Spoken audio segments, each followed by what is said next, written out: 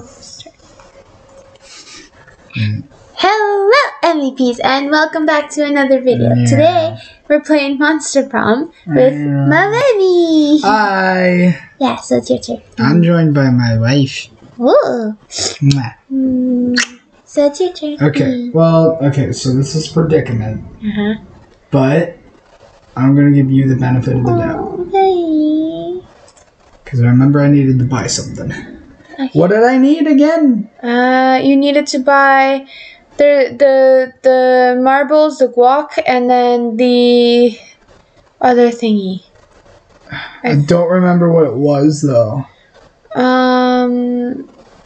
Here. Oh, the penguin mask. The penguin mask. Penguin mask? Yes. Is that a penguin mask? Yes. Did I buy it? No, you have to click on it. I have no idea. Wait, hold on.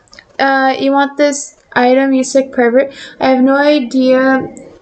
I had no idea you appreciated a good old reverse Romanian Wilkinson. I must admit, it's kind of hard. It's $10. Yeah, and you don't, I don't have enough. Okay. Yeah. Is there any way I can get more? By playing the game, but... Well, fuck. So... Yeah. Alright. Now it's my turn. Yeah, thank you. No problem. Strange. You could have sworn Polly and Damien were at the same table when you picked it.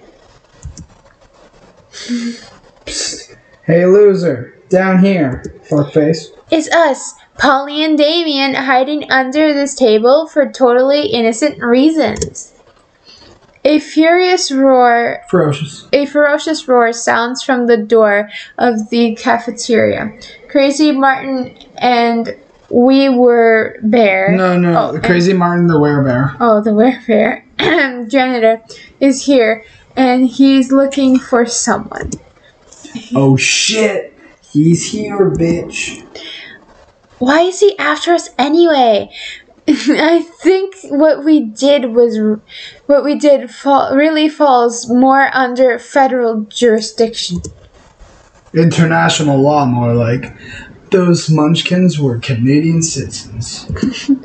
Now that you mention it, I think we might actually have to face a war crime tribunal. Worth it though, right? Oh, totally. As long as we can get away from Buzzkill, the bear over there. Just hide in the ghost zone or hide behind diplomatic immunity? Ghost zone. Not me. Oh wait, not you. Not me. I'm not even a princess of hell. Guess you should have thought of that before being born a commoner, huh? I wasn't born, Damien. I was died. Well, die better next time. I'll try to keep that in mind when I'm being treated at tried at Fairy Tale Court for neglecting Munchkinside. Great, let me know how it goes. I'm off to crush an orphanage and get away with it because I'm royalty. Later! After the orphanage crushing, Damien takes you out for ice cream. Sweet, literally. Alright. Ooh, okay. Everybody chooses an object. Say your choice out loud for the rest of the players before clicking. Mimi. Oh, okay,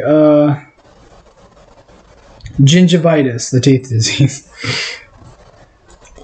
Is decided based on how useful the selected object would be. It would be as your only belonging on a deserted island. You would win that. Mimi's more important than a disease. Oh yeah, it's just so sad the thought of like having Mimi be ripped up and used for warmth. It's so sad. No, you won't have to. I would make sure you rip out my sweater first. No, I don't want to rip up your sweater. Baby! What? It's bleeding. No. So should we end it? Because no. We just did like 5 minutes. That's it. Okay. Well, I don't have a sense of time. This is our second term. Okay, I don't have a sense of time. Okay, bathrooms. All right. Why do you need to go? that skip class and just hang out in the bathrooms because you respect no authority. That's gross. On the way there, you run into Mamimi. Mamma me. Mamma me on Mamma me. Mamma me, the Oni girl. She offers you some of her weird Japanese energy drink. That's gross. Oh. You take a sip. It tastes crazy as hell. You need to check the contents of this shit. Gura, I don't know what that is. Seed, extracted benzoic acid. Benzoic acid, 50 milligrams of caffeine, and 100% and 100 milligrams of boldness. Excuse me. Well, it wasn't all. It wasn't. It wasn't bad at all. You gained 2 boldness. Thank Miami. We'll just say Miami, even though that's not what it says. My Mimi. Mama Mimi. And proceed to the bathrooms. You're daydreaming about how Damien would look walking down the aisle towards you. When you see Damien walking down the hallway towards you. Yo, so listen, don't be uncool about this or make it a big thing, but I think you're pretty rad. Like, maybe even as rad as I am. Ooh. So I thought it'd maybe be sweet if we could, do some crime together. Would you be into that? I mean, could you even fucking handle that? Yes, of course you could. And would and should. What kind of crime are you into these days? Quick, suggest the most badass and romantic crime for an excellent date with Damien. Tax fraud and light treason, dinner and a movie. The only dinner is arson. Yeah, arson. So bold. Arson and arson? Sounds like my kind of night. Damien picks you up and presents you with a bouquet of matches and lighters, which you blush and happily accept. The 2 of you head off to the fanciest restaurant you know, Le Chateau de Superior. Okay. You smile demurely as Damien pulls out your chair for you and then sets it on fire. Wow. You confidently order off the menu for both of you before setting both menus on fire. After a delicious meal, the 2 of you flirtily it's hard to say words sometimes. Squabble over whose absolute pleasure it would be to take up the check as the flames rage high all around you. Ready to head out for more arson? Heck yeah, you are. The 2 of you head to a movie immediately setting your ticket stubs on fire. You take your seats and set the row in front of you on fire. You talk through the previous as the flames leap higher and higher, bathing you in a romantic glow. It's the hottest date of all time in so many ways. Hey, I had a really nice time tonight. The only thing better than the arson was the more arson. Is he actually blushing, or is that just the heat from all so much arson? Oh my fucking god. This date was literal fire. But no, like actually literal fire. You gain +2 charm and +1 boldness. Oh. Alright, it's my turn. I'm gonna go party again. Ooh. So a half-hour rave. That goes full crazy. Yeah. You casually chatting with... okay, I don't want to read that again. I don't want to read that again. Oh my god. Did you hear? They finally invented a tattoo gun that works on ghosts. I'm totally gonna get one as soon as school lets out. Oh shit. We should definitely get matching tattoos. You wanna? Of course you do. What are you, responsible? The important question is, what kind of tattoo do you want to get? The entire text of the necromancer first up. Knuckle tats, you get Party par? Okay.